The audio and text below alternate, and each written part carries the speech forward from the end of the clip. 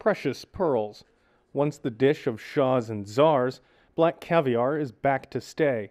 Canada's first sustainable sturgeon caviar has just come on the market to overwhelming demand.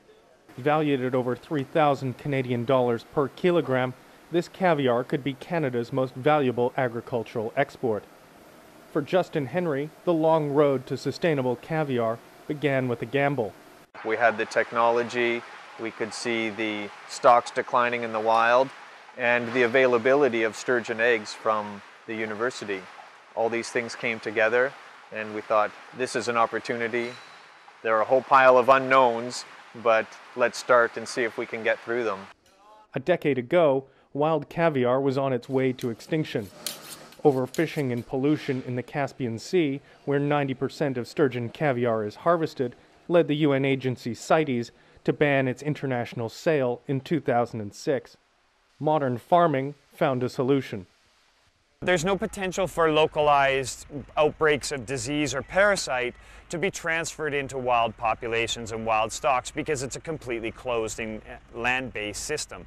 In the wild, too, it can take a female sturgeon up to 35 years to begin producing caviar-quality eggs. By creating the ideal conditions on his farm, Justin has brought that weight down to 11. At maturity, each fish can produce 4 to 7 kilograms of caviar, netting as much as $20,000 per fish.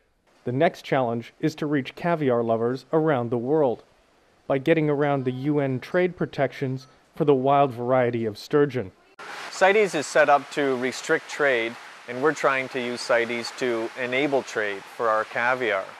We want to be able to export to global markets. For Canada's gourmets, it hasn't been a hard sell.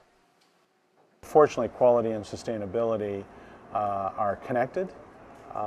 So for a chef, it's quite easy to make the quality choice, which is also usually the most sustainable choice.